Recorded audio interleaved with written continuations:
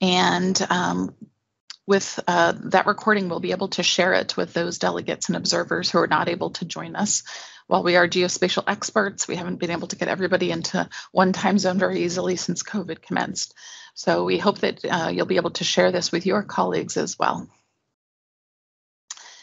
So feel free also to add any questions to the chat session, and please note your name and organization and country, and we will address those questions during the open discussion and question and answer portion of the side event, which will be the last half an hour.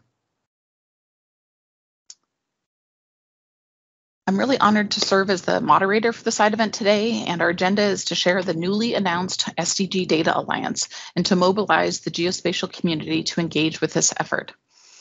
I'm very fortunate to be joined today by three esteemed colleagues who have very useful experiences and expertise to share.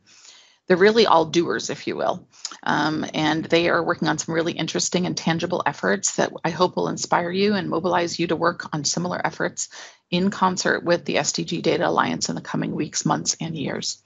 Certainly with the time horizon of the SDGs to 2030, we have the opportunity to really work together for a number of years and to be able to really make an impact with geospatial technology.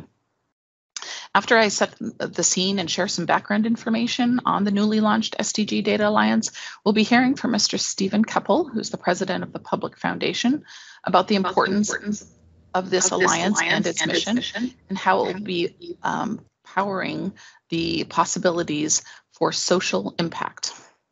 And then we'll be hearing from my colleague, Mr. Timothy Fella, who's the team lead for mapping, statistics, and land administration at Esri, who will be focusing on the Esri alignment and support for the Integrated Geospatial Information Framework, or IGIF. We hope that this will be very informative to our geospatial colleagues who are listening in today. And then we are going to be looking at how Ms. Kaimana Bingham, who is the Aloha Plus Dashboard and Partnerships Manager from the Hawaii Local 2030 Hub, has built a subnational SDG data hub for the state of Hawaii, and how they plan to work with island nations in the through the Local 2030 Island Network as an implementing partner of the SDG Data Alliance. And of course, at the end, we'll be open for discussion, questions, and answers, and we look forward to a very exciting conversation with you all. So in summary, just to share a bit about the SDG Data Alliance, it was announced last month at the high-level partnership, high-level political forum of the UN through an event with the SDG Media Zone. And in summary, it's an open, community-driven partnership that is working to accelerate the achievement of the SDGs by building capacity with people, technology, and process. Our work is really grounded in the recognition that reducing inequalities of all kinds is fundamental to achieving all the SDGs. And of course, reducing inequalities specifically is SDG 10. This will help us create a just, healthy, and prosperous world where no one is left behind and everyone can thrive. And of course, we see the quote here by Michelle Bachelet, who's the UN High Commissioner for Human Rights. And she notes there really must be progress on SDG 10 for all the other SDGs to succeed. We need to reduce those inequalities so all the other efforts can actually be sustainable. So this is a listing of the founding partners of the SDG Data Alliance. They are the United Nations, the W.K. Kellogg Foundation, the Public Foundation, and Esri. And we are joined today but also by the Hawaii Local 2030 Hub and Local 2030 Island Network as an example of an implementing partner. Our vision really is to enable governments, NGOs, and partners of all kinds from the national to the local level to provide and foster open data in effective systems and frameworks for monitoring progress on the SDGs using leading geospatial technology.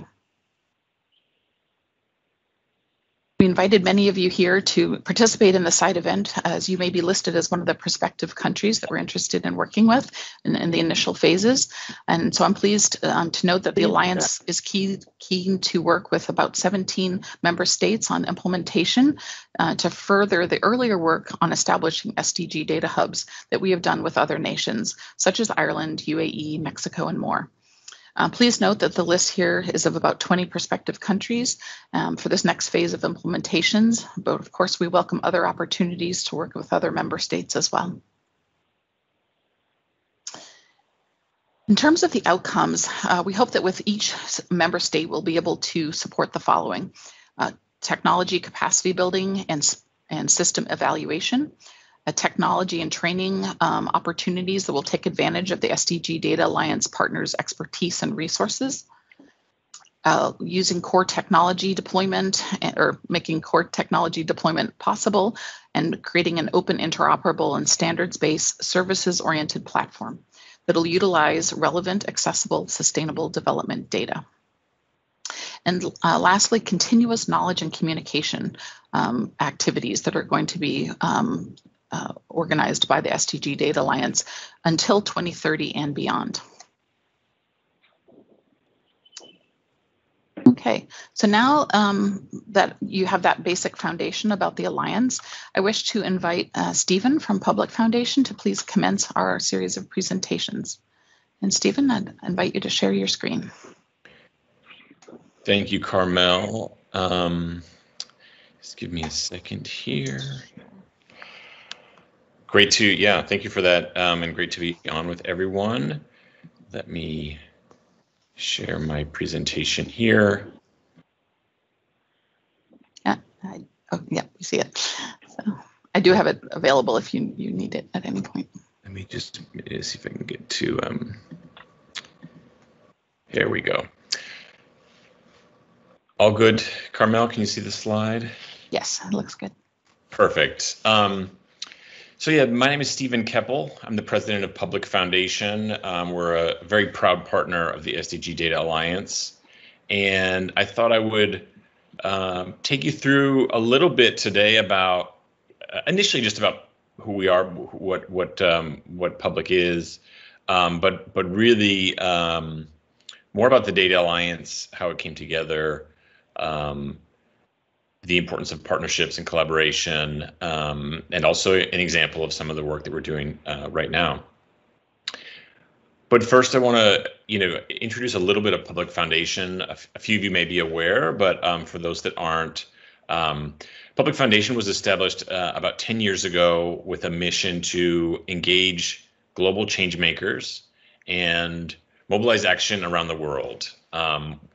We have a series of partnerships in the US and in a number of countries around the world, and a number of strategic partnerships with the United Nations, different agencies, and actors within the UN system.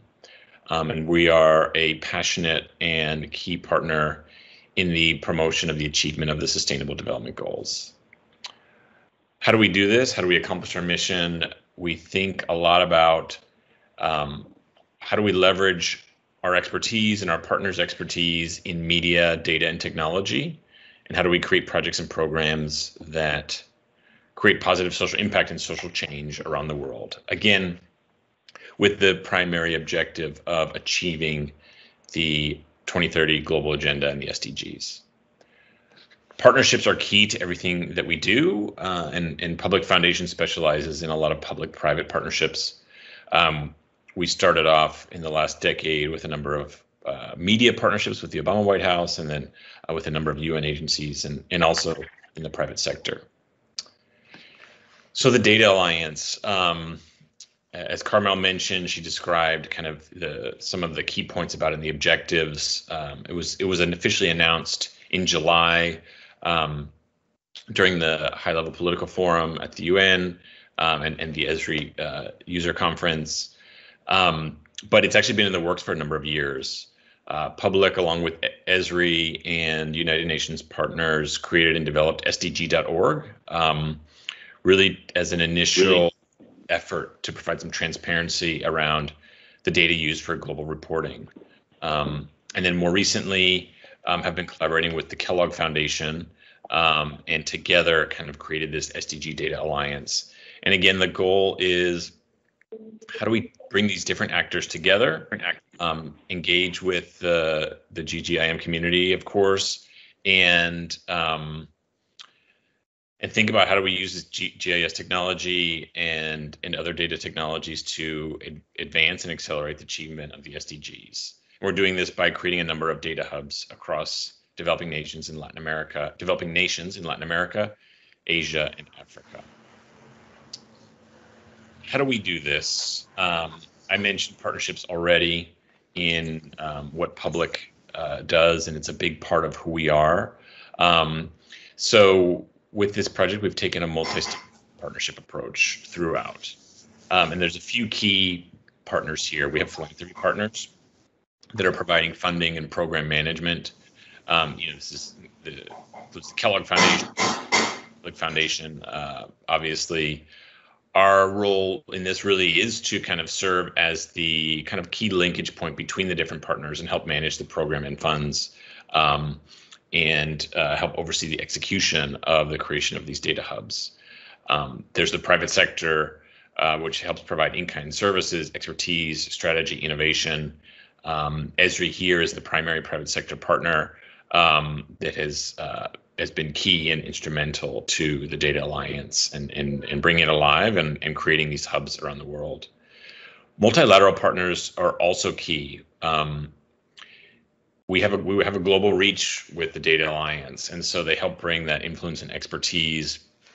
Again, whether it's the UN, we're working closely with the UN Statistical Division, other different aspects of the UN resident coordinators' offices, but also multilateral institutions, regional development banks, and other partners on the ground in the countries where we're implementing the hubs. Next, we have local governments, which are key. Local governments are really key to this process. They provide national leadership, staff, access to data, and most importantly, help to clarify what their objectives are. And how we can work together to support their needs. And then finally, local organizations. These could be NGOs or other civic groups that may be in the country and have access to data and are seeing different things on the ground. Because again, this cannot just be a top-down approach. It really has to come full circle and involve key actors in the countries where we're working. Next, I'll give an example of a data hub that we've been working on together since January. As Carmel mentioned, other data hubs have been established in places like Ireland and Mexico and in the UAE.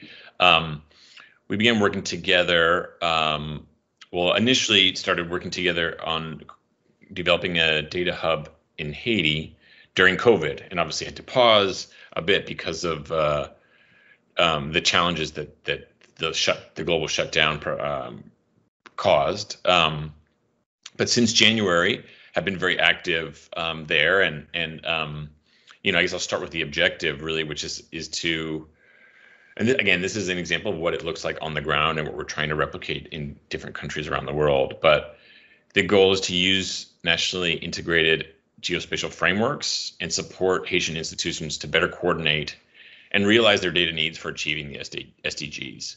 A country like Haiti, which has gone through many challenges throughout its history, but also in its recent history, doesn't have a great source of data, doesn't have an ability to view the data that even exists in a way that can be effective. So often the government and other actors, whether they're aid organizations or multilateral partners, are operating blind, when they're making decisions about whether to invest in education or sustainable projects or health. There's not the information that they can access and see to make those proper decisions and help Haiti achieve the SDGs. So that's one of the key things that we're working on. Prior to the recent challenges that Haiti's had and the assassination of the president and the change of government, and then even more recently, the earthquake, we had seen some real progress. There are actors in the government on the ground that are passionate about geospatial data and the importance of it and the need of bringing it together in one space. We've conducted a number of meetings and some basic trainings with local leaders, the Haitian government, regional stakeholders like the World Bank and the Inter-American Development Bank, and have put together a main stakeholder group. And we had received government buy-in before some of the recent changes. But I will say, despite all of the challenges, our partners in Haiti, including some of the local consultants that we're working with, are quite resilient, and we have reestablished connections and relationships with the new local government, and continue to move forward, and look ahead toward establishing the framework and eventually an SDG data hub in Haiti that will provide open data. There are challenges to working in a place like Haiti and other countries, developing countries around the world that are unstable, again, whether it's because of political issues or environmental issues. But we think it's key really to keep momentum moving forward. And I think we have to learn to adapt and work with governments and local actors even when there are crises, because really time is running out to achieve the 2030 agenda.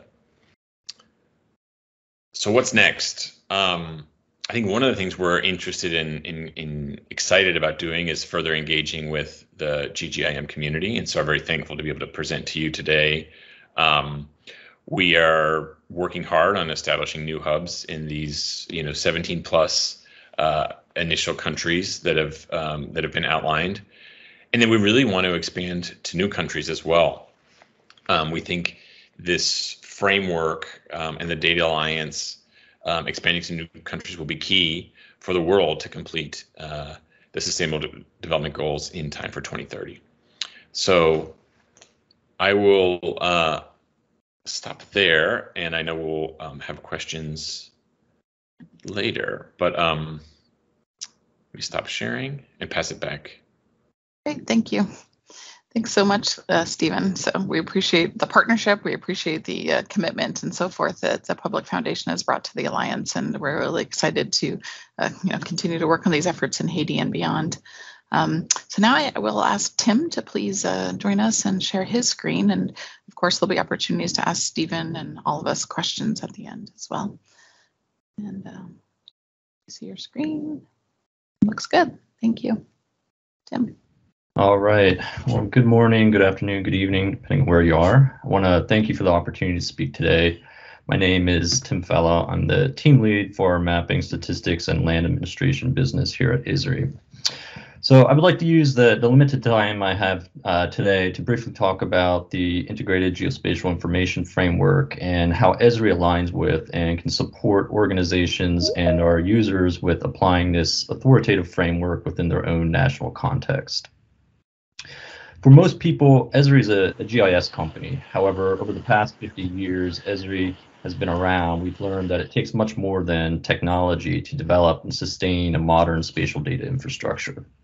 It also requires investments in people, processes, partnerships, and much more. And for this reason, ESRI has evolved over the years to also provide different consulting services, training resources, special programs, products, and partnerships that can support our users with developing their geospatial infrastructure. So my presentation today will address these within the context of the IGIF. So we wouldn't all be here today if we didn't recognize the importance of geospatial data and the role it plays within a nation's information infrastructure. Many of the chief public works projects of the past century, whether it's road systems to bring products to markets, or pipelines to deliver oil to refineries, and grid systems to bring electricity to homes, were government-initiated projects that efficiently linked market supply with consumer demand. These infrastructure fueled economic growth, and today governments must invest in and sustain similar infrastructure for data to stay competitive into the 21st century. Geospatial is a key part of a nation's information infrastructure because it provides that integrative platform for all digital data that has a location dimension to it.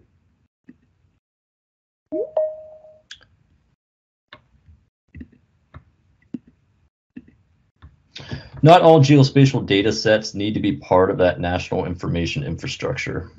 UNGGIM defines a relatively small number of fundamental geospatial data themes selected as most often underpinning a wide range of applications across many industries.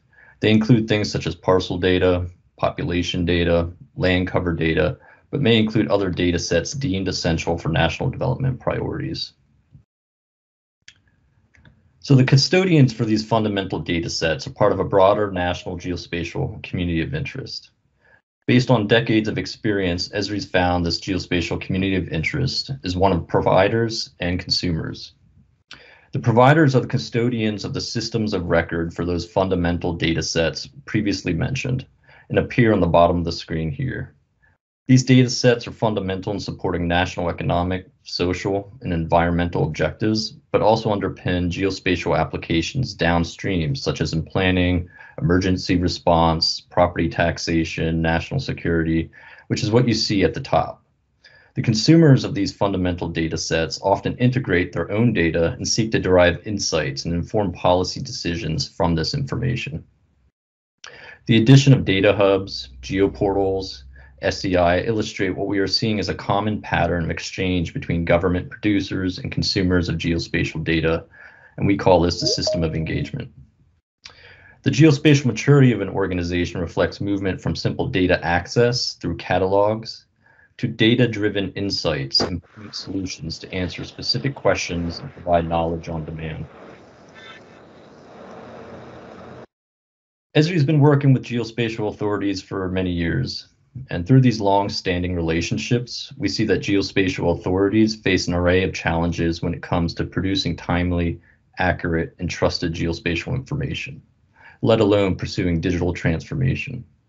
This includes complying with domestic legislation and policy, doing more with less money, hiring and retaining high-quality talent, and doing all this while contributing to economic growth and competitiveness. Recognizing that nations often struggle when developing and strengthening their geospatial information management and related infrastructure, the UN and the World Bank developed the Integrated Geospatial Information Framework.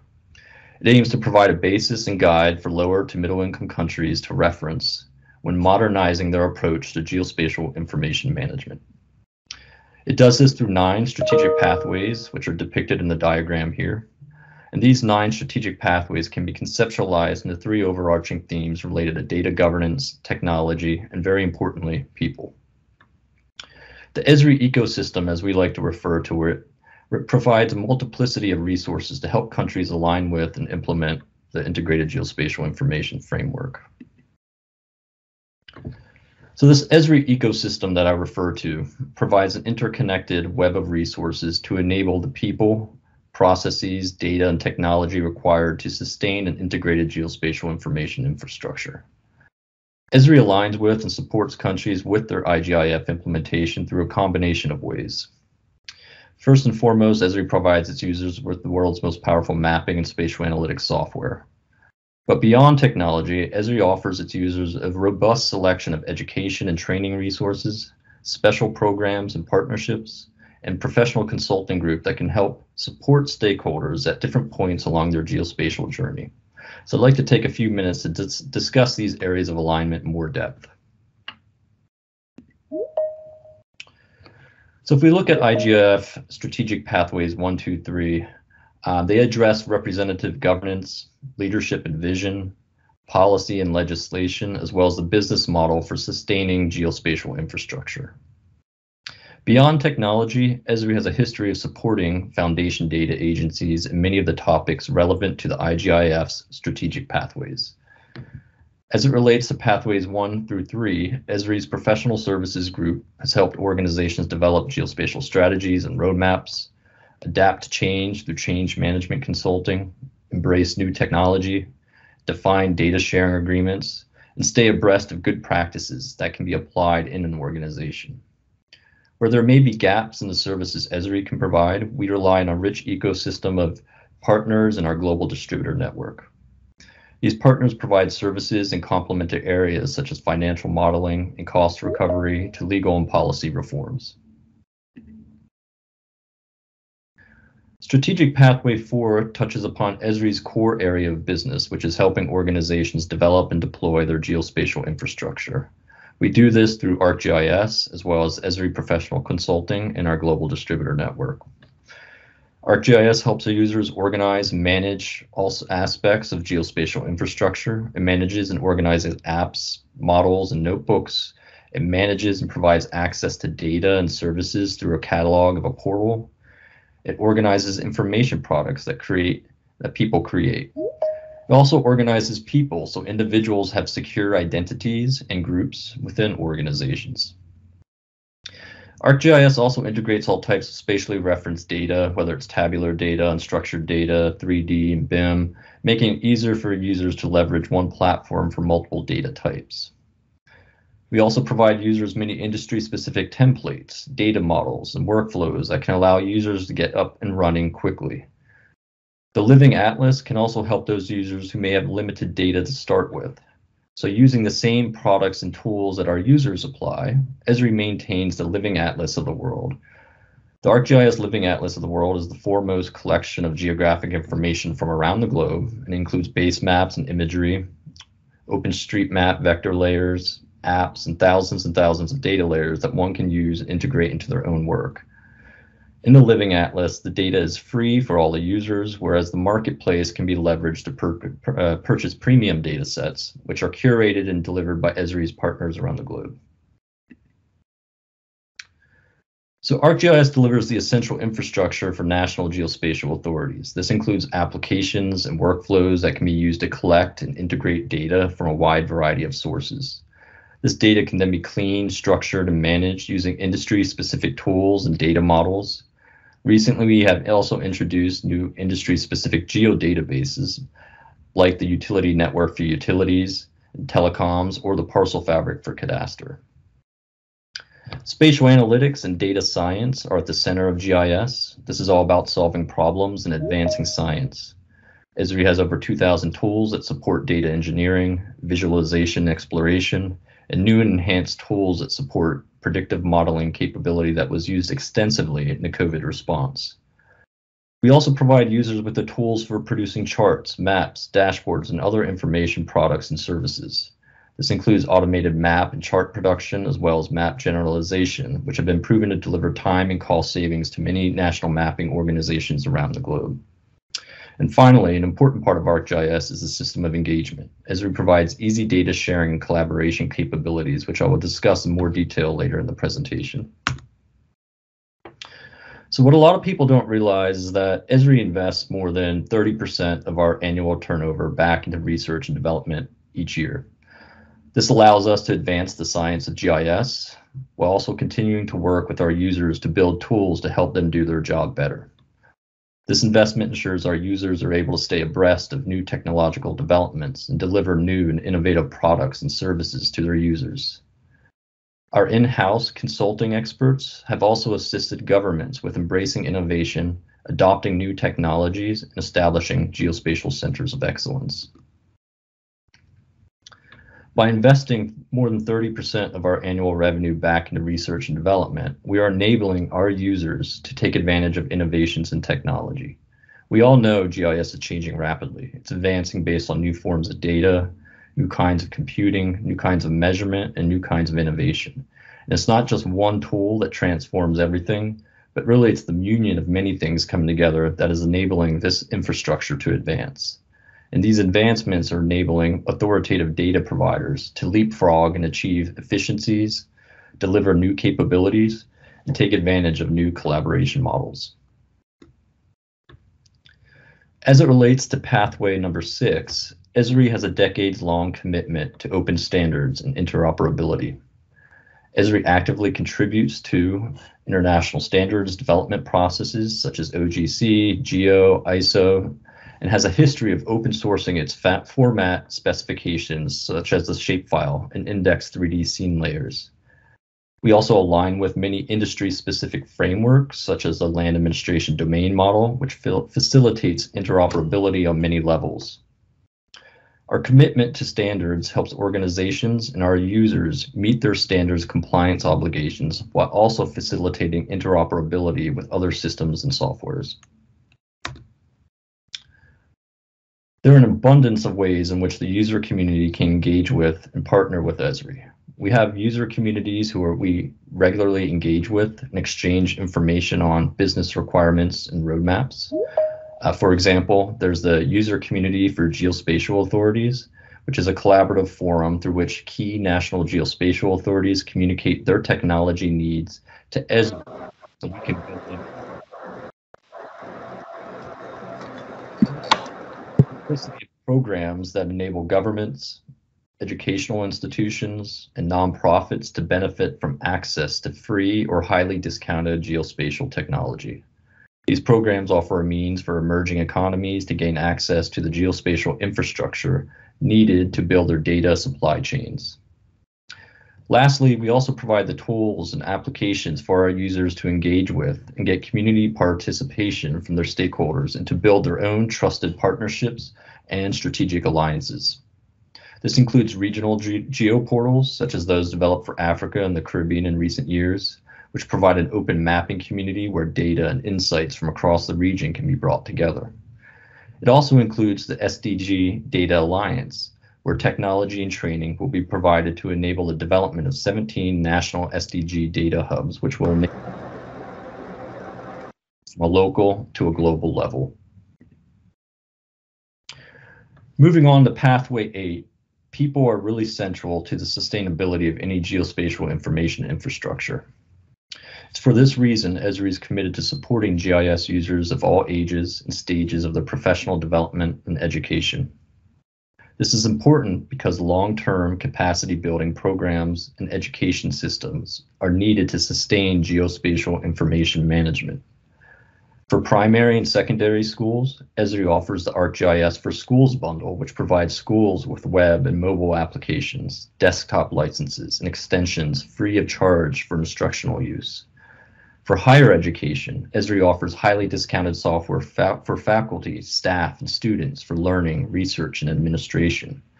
And for professionals, Esri has a vast offering of hands-on, self-paced ArcGIS lessons and related resources, including MOOCs, webinars, and self-help guides, many of which are free for our users and the public. Esri is also committed to growing the geospatial community and helping young professionals identify opportunities in the GIS sector.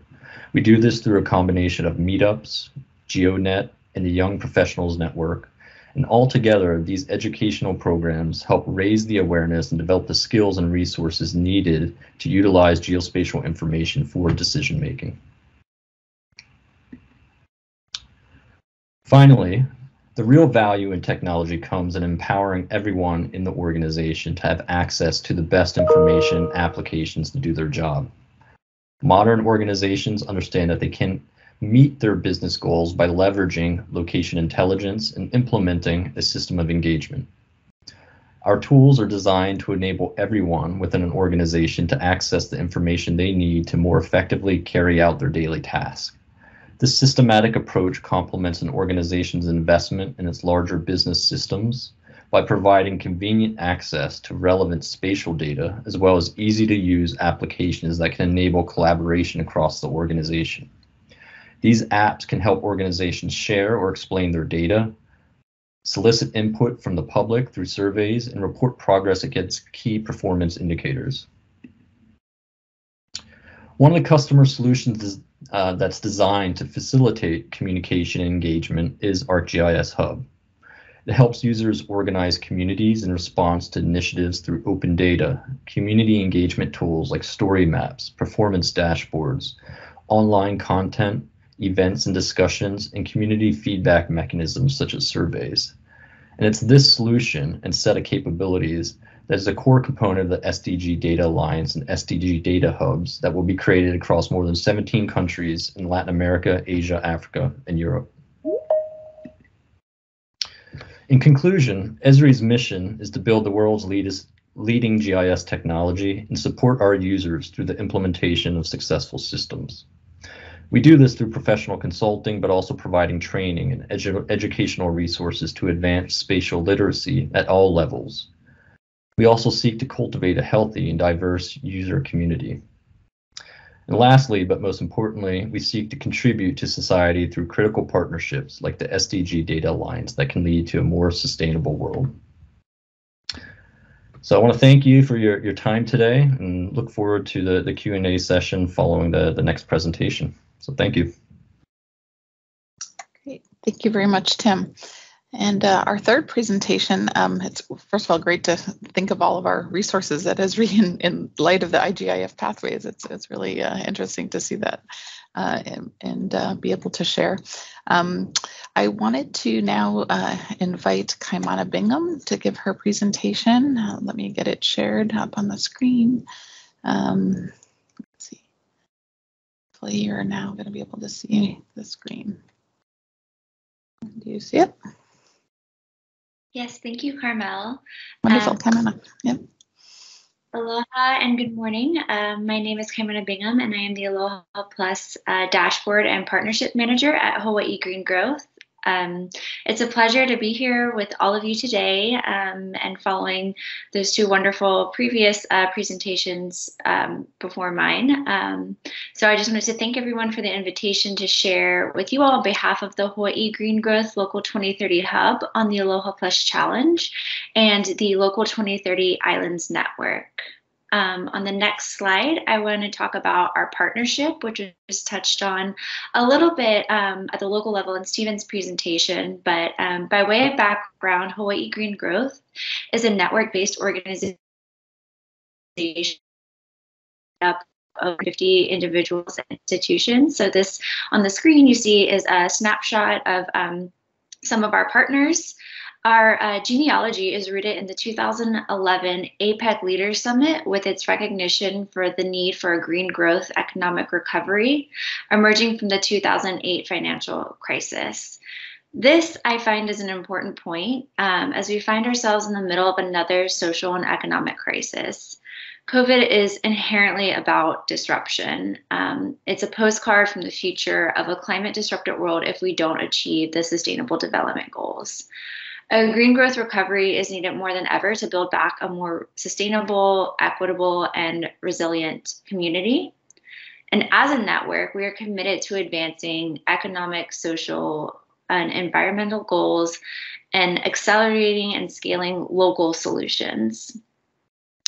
On the next slide, the Aloha Plus Challenge and the UN SDG wheel that you see here is a relationship that we see. And just to give you guys a little background, the Aloha Plus Challenge is a joint political leadership, so state, counties, legislature with networks of business, civil society, and community partners. It focuses on the triple bottom line, which is social, economic, and environmental challenges, and it tracks progress on our local goals to deliver against the Sustainable Development Goals. On our next slide, the Aloha Plus dashboard is really our tooling mechanism. And it was developed using, originally it was on Socrata and using the Esri software. We migrated our dashboard, which is developed using locally and culturally appropriate metrics and indicators to measure progress, to provide transparency and accountability. It was, the metrics were co-developed over 4 years, now 6 years of data with the support from state and counties, groups such as Hawaii Environmental Funders Group, Hawaii Data Collaborative, Hawaii Geographic Information Coordination Council, and other like sponsors and network partners. On the screen here, you'll see our priority areas that include clean energy transformation, local food production, solid waste reduction, natural resource management, smart sustainable communities, and green workforce and education. And along each of these goals, we have target areas that help us achieve those goals, structured similarly to the SDG framework. And I just want to note that actually the Aloha Plus Challenge was developed prior to the SDGs. For the next slide, the Aloha Plus Goals and the UN SDGs crosswalk. So this is an exercise that we did in 2014, and when we realized that the SDGs needed to be delivered at the local level by member nations, regions, communities, and individuals. So this is our approach to our local framework for the UN SDGs. Each of the 6 local goals that you see on the screen here, again, clean energy, local food, natural resource management, waste reduction, smart sustainable communities, and green workforce and education, track against the 17 UN SDGs. Specifically, we currently have 3 goals clean energy, smart sustainable communities, and green workforce and education that track progress against SDG 10, which is what our focus is here today, to reduce inequalities within and among countries. So to drill into that on the next slide a little bit, one of the examples of how we are addressing the SDG 10 target for 2030 is tracking Hawaii representatives and state senators as well as voter participation. And I want to highlight that we also have areas in energy, equity, housing, green jobs, and education. But I think really adding the geospatial information capabilities to this existing data and dashboard would help drive decision making and policy in the communities who need it most. So really excited for that intersection. To go onto the next slide, on all of the different data sources that we have in our data hub, our open data Aloha Plus model is scalable and tracks our local contribution to all 17 SDGs, as I mentioned previously. And our data sources include makes up of our Sustainable Business Forum, so that's the private sector in our network, and community data, community residential data, household data. This data helps inform decision-making as part of our ongoing stakeholder process, of which we convene 50 meetings per year at minimum, and then one large annual event with our network partners. And we have been able to partner with other islands and share our development process, which I will touch on in the next slide.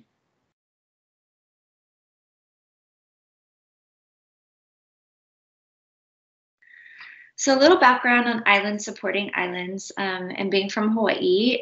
2 years ago, as part of the Local 2030 initiative launched by the Deputy Secretary General of the United Nations, Hawaii was recognized as a Local 2030 hub tasked with scaling Hawaii's sustainability model in a locally and culturally appropriate way to other island economies. The power of local hubs resides in the space where communities, together with the UN system and external partners, identify their priorities with respect to the SDGs and implement innovative solutions that address local needs. As the United Nations Local 2030 hub, Hawaii is uniquely positioned to advance strategic engagement in the region by strengthening partnerships in the Pacific region and facilitating climate adaptation and resilience in Pacific Island nations.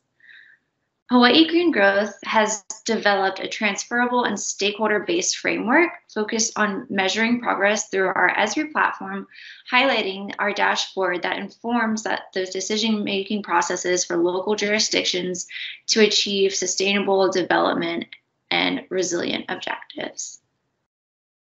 On the next slide, and as part of our commitment as a Local 2030 hub, we formed the Local 2030 Island Network. We launched the Local 2030 Island Network with key partners including RMI, FSM, Guam, Ireland, and others. Hawaii Green Growth is co-secretariat alongside Global Island Partnership, which is GLISPA, and we believe that this is a collective challenge that needs collective action. So we are committed to working with our neighbors, local, regional, and international. On the next slide, just to give a little bit more context on Islands Inspiring Islands, as we are at the forefront of climate change. In 2014, the Hawaii Green Growth Network launched the Aloha Plus Challenge, which was inspired by the Micronesia Challenge and Caribbean Challenge, as Hawaii's culturally rooted, locally driven framework with strong political leadership to implement the United Nations 2030 Sustainable Development Goals. Again, the network convenes over 50 meetings a year to steward and accelerate the achievement of the 6 Aloha Plus Challenge goals. The Local 2030 Islands Network also serves as a central resource for island-led solutions and links islands in new ways to address sustainability, climate change, and other environmental issues. In the next slide, I will demonstrate how the Local 2030 Island Network scaled the framework with one of our partners. So Guam Green Growth launched in April of this year. We had been working with them since January, and you can see their action framework and methodology is modeled very similarly to Hawaii Green Growth.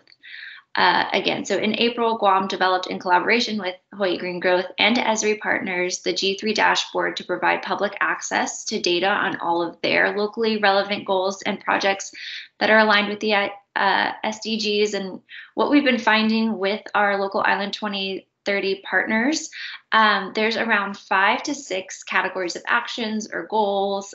So Aloha Plus Challenge has identified 6, whereas Guam has identified 5. Other regions have similarly 5 to 6 pillars or goals or priority areas that all track against the 17 United Nations Sustainable Development Goals. And in this framework, similar to the Hawaii Green Growth, they have a working group. They have a cross-sectoral organizations represented in their private-public partnership, and then they have 800 subsets of goals, objectives, and actions. And scaling the dashboard helps show that islands are leaders in sustainability and that locally driven metrics are what will deliver progress against the SDGs. And then in my next slide. So this is my final and conclusion to this presentation. And I just wanted to say that Hawaii Green Growth and the Local 2030 Island Network are currently in the process of working together to develop the Aloha Plus template framework to create dashboards similar to Guam and FSM and RMI. And we are very pleased to be partnering with Esri as we are joining the SDG Alliance as implementation partners for member states to showcase the impact and the process and framework of a local to global model. The commitment to changing behavior through our community first is how we envision paving the way for other islands and communities to be empowered through local partnerships that can scale our global efforts. And with that, I conclude my presentation, and I'm very excited to see how the other 17 member prospect nations deliver progress on the SDGs using this technology and a locally driven process. Thank you. Thank you so much, Kaimana. She is indeed joining us at 3:30 in the morning for this presentation. So I greatly appreciate it. What a wonderful presentation for sharing your expertise in these areas. It was, I wasn't sure if I'd be seeing you at 3:30 if, when we invited you originally. So I greatly appreciate your commitment to this effort and the partnership and sharing all of these great resources and methods and so forth as you have across the island nations. And as I believe there's about 53 island nations in the UN member states. And so it's a large number of countries and nations that are going to be facing certainly some significant challenges in the future with resilience, climate resilience, and so forth. So there's certainly spatial challenges, and of course we are all about reducing inequalities, spatial and otherwise. So great, thanks so much for your presentation. If I could ask the other presenters to come back on video, if Tim and Stephen could do that. And Mohammed Shariful, your video is currently sharing. If it would be possible for you to turn it off, that'd be great, so that we can do a Q&A with those that are presenting, that presented, as well as those that would like to ask questions. So I'd like to just ask, if you have any questions, feel free to put those into the comments with your name and organization noted, as well as anybody who'd like to raise their hand or share any thoughts that they have about the presentations we've just seen or about the Alliance. So the floor is open. We have about 40 folks online right now with us. So hopefully some of you have some questions. We invited many of the prospective countries to join us. So we hope you'll have some questions for us as well.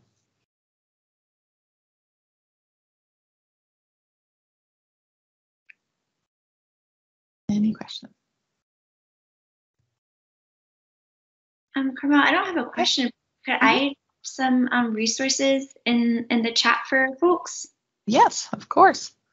Yep, absolutely. feel free to put links and resources, and any of the countries who have developed SDG data hubs, we welcome your links there. And I see Maria has a question. Could Esri give us a particular example of technology shared for GIS? So some of the maybe tools and technologies that are needed for, could you clarify maybe, Maria, like if we're implementing the hubs, or what are your thoughts there?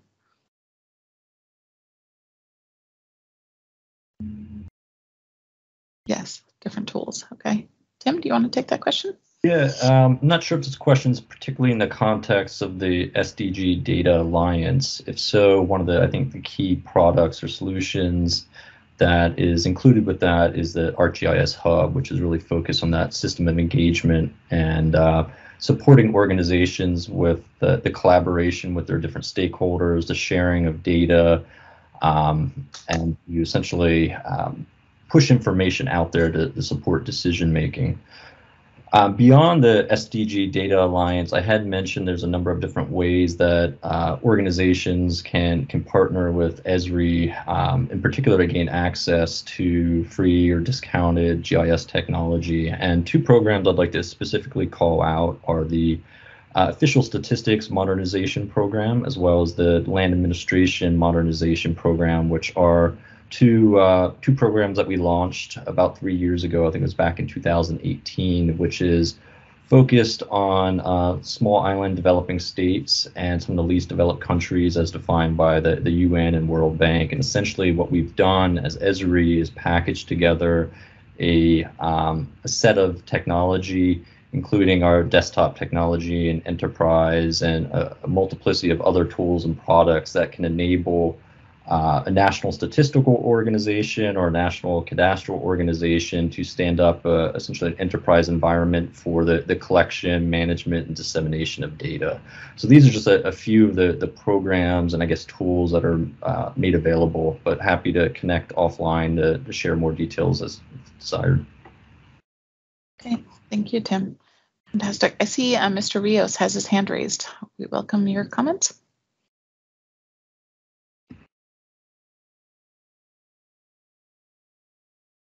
Hi, Eduardo.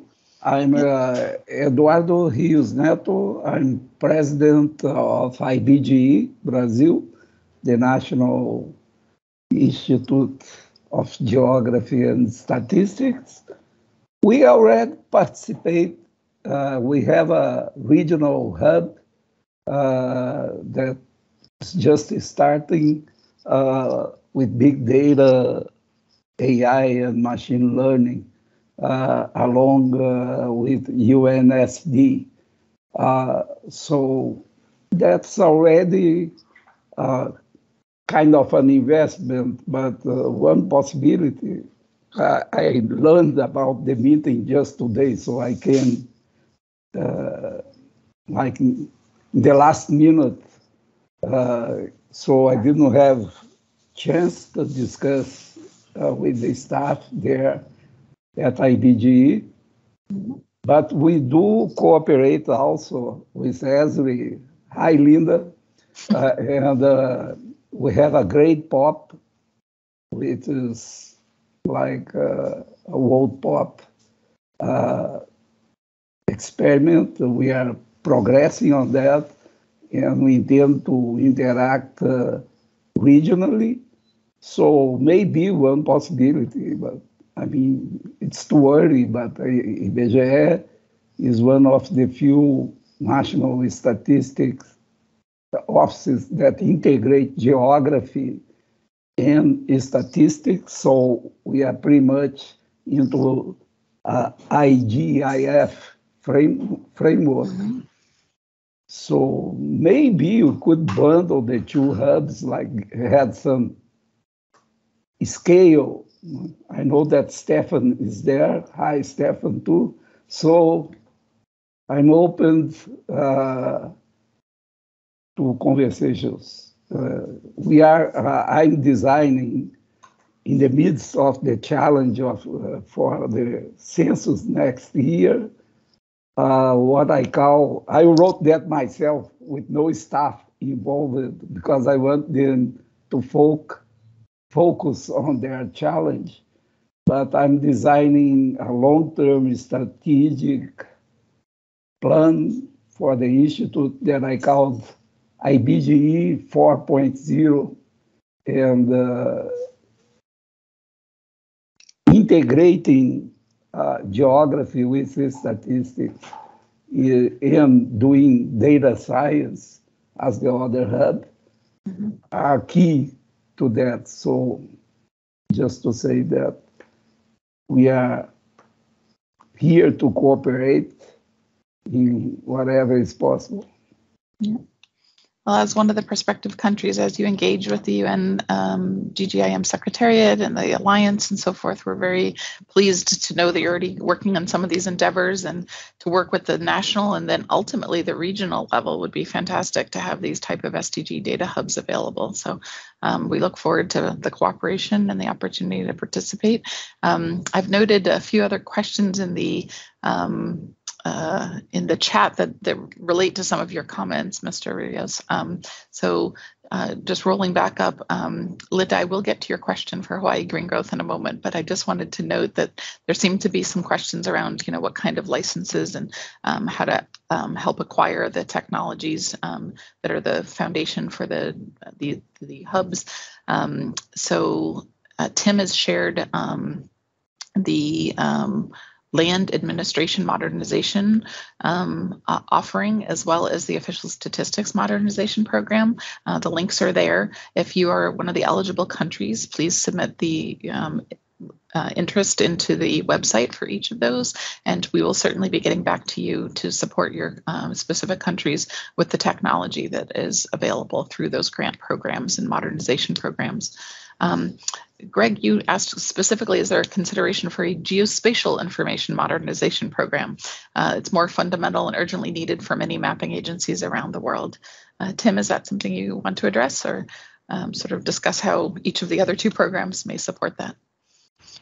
Yeah, I'll give a shot at that. I'll admit I don't think we've had discussions yet about a specific program focused specifically on geospatial information modernization. What we've tended to target are some of the key, what we call geospatial authorities that are typically responsible for leading the development, putting in place of spatial data infrastructure for nations. That's why you see, for instance, these two programs focus on national cadastral and official statistics organizations that are oftentimes some of the lead actors as it relates to putting in place SDI or contributing to SDI at a national level.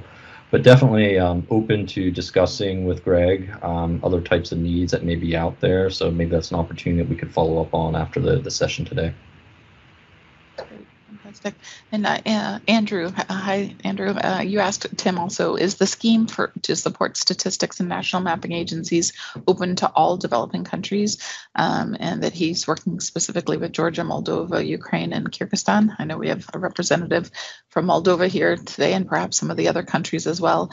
And once again, on those web links that Tim shared, there's eligibility for each region. It breaks down which countries are eligible. So there is that opportunity there. Yep.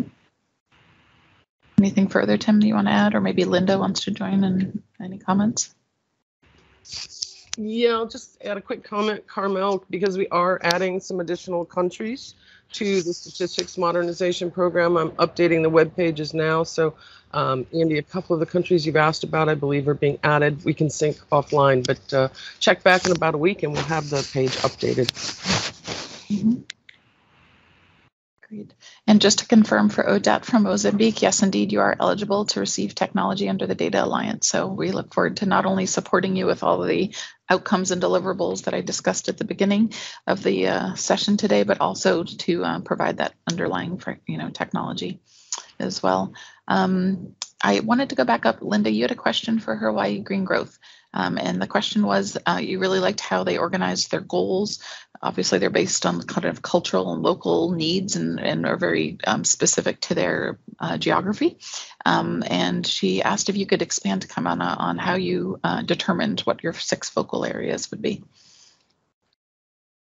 Yeah, that's a great question. And I just want to note that it took about 4 years of convening cross-sectoral stakeholders, because as an island, we have limited space, so trying to identify the needs around clean energy, solar, wind, and agriculture and housing.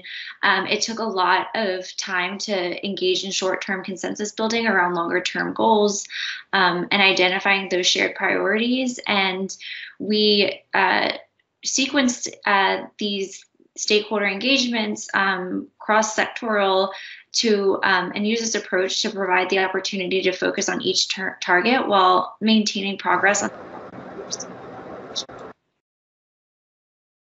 Sorry, Hannah, you cut out on the last 3 words or so of that sentence. Oh, sorry.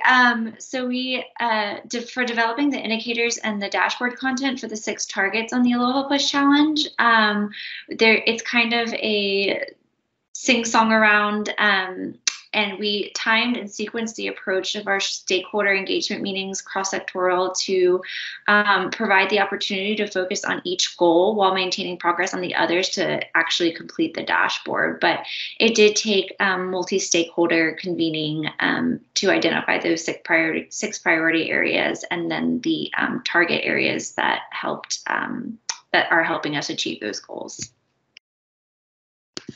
I also should note, thank you so much for that. So that I think it's really an important process to go through that effort where you really think about how the SDGs are really important to your particular region and have those convenings and bring in all the stakeholders and all. And as you said, it took, I think 4 years, you said.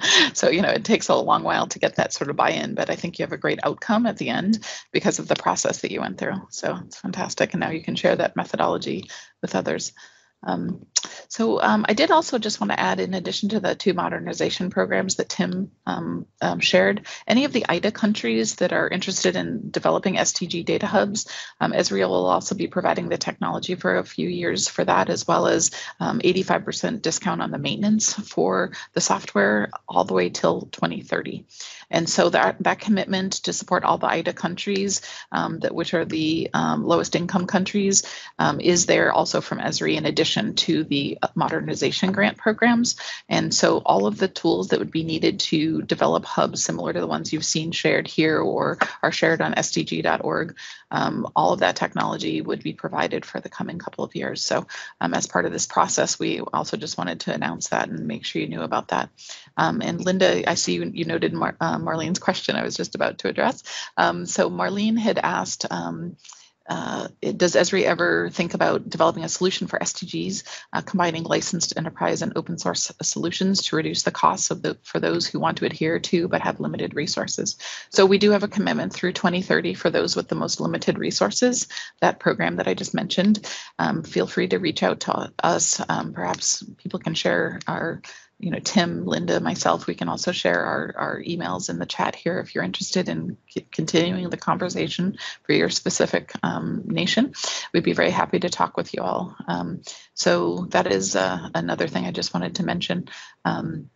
The commitment and so forth is lasting. It's not just for a year or something like that. It's really to support countries to achieve the goals all the way through 2030. And we are in the process of developing some SDG templates. One of my colleagues that was on the call, I don't know if she is still, Deepti Kochar is here. Let's see if she's still on. Yes, she is. She's from our professional services team, and her colleagues have been working as part of the efforts with the SDG Data Alliance to put that template together, and that it will be a resource we will be able to share with others as well. So Alex, he is here from the Rwanda Land Authority. We're happy to have you join us here today, and you're very keen to partner. That's great. So we will definitely be reaching out to you then and making sure that we can discuss development of the integrated data hubs with you. Deepti, any comments that you would like to make? I don't want to put you on the spot, but if you wanted to add anything about the templates and so forth, and please feel free to do so. Yeah. Thanks, Karma. Yeah, no, we are building solution templates that will allow you to create SDG Data Hub. Will provide a starting point for countries to get started. We are going to put it in GitHub repository, the codes and things, so that it's available to anyone. You can expand on those, which will allow countries to bring their data in, join the data to boundaries and geographies, and create visualizations and those with it. So we're really excited about it. We're looking to do this soon and get it out for everyone and get feedback from countries to use it. Great, thank you, Deepti. Yeah, so those GitHub links and resources will be available. I just also wanted to share the, before we finish, because it is on my last slide there, but I wanted to share the Alliance website so that you can submit your interest also there. It is alliance.sdg.org, and there's an opportunity to put in there some of your interest from your particular, organization and how you'd like to engage as well, so that we can get those types of resources out to you. We'll be building a virtual center of excellence there, where we share resources and so forth as we work with the member states and share the common best practices and things like that through the website as well. So you'll have that. And Marlene, you've lost audio. I don't know, maybe can somebody watch if she tries to rejoin, perhaps try to rejoin. We do have another 20 minutes or so, so I don't want you to miss the last comments. So feel free to try to rejoin. Can everybody else hear okay? Yeah, okay. So what is the official website? Okay, I just shared it. Maria, it is alliance.sdg.org. So we'll be eventually sharing those resources and templates and all through that site and through the workshops and engagements that we do with the other countries. I just want to pause for a minute. Does anybody want to come in with a question or intervention besides through the chat? I want to make sure that we also have a lively conversation, get to see your faces. So anybody else? Okay. So there's a question from Fernando Martin, and he's asking, has the SDG Data Alliance thought about how to share all data and information among those with limited access to technology? I'm thinking on how to reach all people in Mozambique. Dashboards and others are beautiful, but are not leaving people behind. How was it in Hawaii? Maybe Kaimana, you can address anybody that you've been working with to help make sure that we do reduce inequalities, including access to technology and information. And maybe in some of the island nations, if there's any strategies you would like to share. Yeah, so we really focused on our community engagement. We work with different groups representing, especially around equity. So we have a broadband equity group that we consult with on a weekly basis. We have an energy equity group.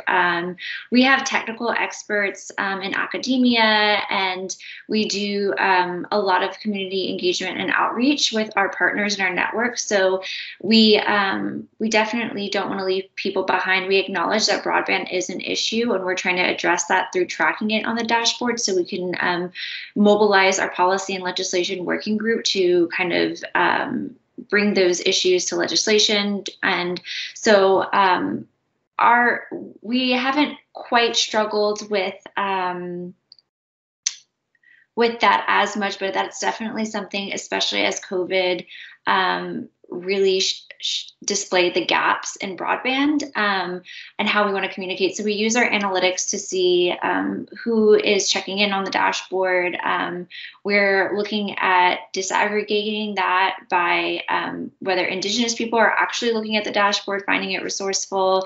And through that analysis, we're working with our partners to further our community engagement. But definitely in some of our areas in Big Island, like Puna, for example, is their broadband access is very limited. Hana in Maui, where I live, is also limited. So there are efforts to close that gap and to reach people who currently don't have access to technology such as Wi-Fi and who can't access our dashboard currently. And that's in the works. That's going to take a lot of infrastructure, but we're working with those technical experts in that area that are part of our network to address those issues. Very much. Yeah, thank you, Kaimana. I think sometimes looking at the dashboard and the analytics of who's watching it can actually help you understand where the gaps are, who's not watching it, or who's not engaging with your information products. Stephen, I was going to go to you next for sure. So thanks, please. Yeah, I think one of the things we're trying to do with the Data Alliance and specifically SDG.org, the digital platform, is use the information that all comes into it to actually tell better data stories. Because it's true, not everyone's going to be able to log onto a dashboard and know how it all works and understand exactly what it means. But I think there is a key objective for us is thinking about how we tell some of these stories, whether it's through video or whether it's connecting with other media sources locally, nationally, and globally to kind of take the information better, better understand it, and then better communicate it to their constituents on the ground. So I just wanted to note that too, because I think it's a great point. Not everybody, has the training or skills to kind of log in and access and understand information. I think part of a secondary objective of the Alliance and the whole project is how do we make it easier for people to tell stories and share the information they gather and learn from all the data. Yeah, I think that's so true. All the aspects and the different pathways of the IGIF, when you think about like the capacity building, I love that Tim mentioned even like the K through 12 or the primary school education opportunities that exist. We really need to be, that would also be helping the SDG around education. If you think about how, if we really implement this and get kids thinking geospatially and we start working at that local level, we really want to inspire our national mapping agency authorities to think about how the information that they're collecting can really make a big impact on SDGs, being able to model things like health accessibility or accessibility to schools, especially seasonal accessibility as some roads change during rainy seasons in parts of the world. All of these types of issues will help reduce inequalities and also really start creating a whole generation of sustainable thinkers because they will be geospatial and they'll be thinking about how you integrate information together. So it's really important to think about, how do we get this information used in the everyday lives of people? Sustainability isn't about just policy or technology or information. It's about behavior. And if we can really inspire people to use this information to change behaviors, I think that is really critical. So that's very good. Anybody want to come on with any other comments? We have a lot of amazing talent that is participating in this side event. I see a number of folks that I won't call you out, but if you have any comments or thoughts, we do welcome them. We only have about 15 minutes left together. So any other thoughts, questions on how to reach out to us or anything like that, we welcome as well.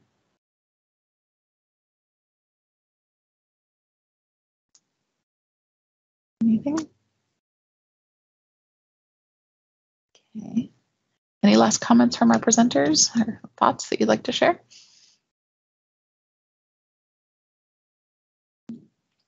Okay, I don't want to put you all on the spot. You've done your work already, so very good. I did want to also just point out that Stephen shared the SDG Media Zone, the link to the announcement and so forth, and that SDG Media Zone link has a full presentation. You'll get to hear from Alex, also from the Kellogg Foundation participated and so forth. So we've had a great relationship also with the Kellogg Foundation. They're financially and actively supporting this SDG Data Alliance, and we're really excited to continue the work that they have around really making communities enjoyable and functioning places for children. That's one of their efforts, is really to reduce inequalities in order to improve communities so that children can reach their full potential. So that is their interest in this particular alliance. So it's definitely very active and engaging alliance that we really want to make things happen and implement things on the ground at the local levels. Any last comments? Feel free to raise your hand. And I'm very sorry to our two colleagues, Monica and Darito, who have not been able to join. There must be some technical challenge. So Stephen, please.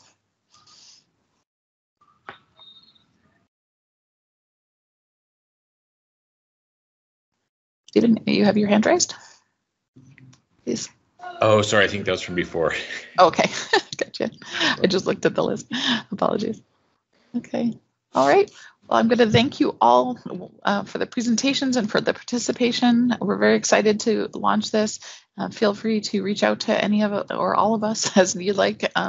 We're really excited to work together with nations large and small through the SDG Data Alliance. And well, let's see, it's a new question from Mohammed. How does the SDG Data Alliance, oops, I think I just lost the question, help to develop statistics and GIS in developing countries? That is maybe a question Linda might want to address, but we certainly are going to be working on helping establish the means and mechanisms for the monitoring of the SDGs through official statistics from the national statistical agencies. Yeah, Carmel, that's a great question. There's a couple of things that Tim mentioned. The Statistics Modernization Program that is available to help you with the creation of that authoritative data, and then the Data Alliance tools and templates will help you be able to share that information in a meaningful way, aligned to the goals, to help you better understand and report on the goals. So I'm happy to get a conversation with you offline to answer more questions if that's helpful. That is great, wonderful. So, so we have a lot of engagement around integration of geospatial and statistical information, and we look forward to keeping that going forward. And I think the SDGs gives us a really nice framework to be able to work towards for that purpose. Okay, well, thank you all very much for participating. We're really excited to continue these discussions. I hope today is really just day one of those participations. We appreciate you spending all your time with us today, and we look forward to working with you in the future on implementing geospatial technology towards reducing inequalities. Oops, and we hope that you'll share your interest and ideas with us through that forum on the SDG Data Alliance website. So thank you very much. Have a really wonderful day and a fruitful 11th session of the GGIM next week. Thank you all.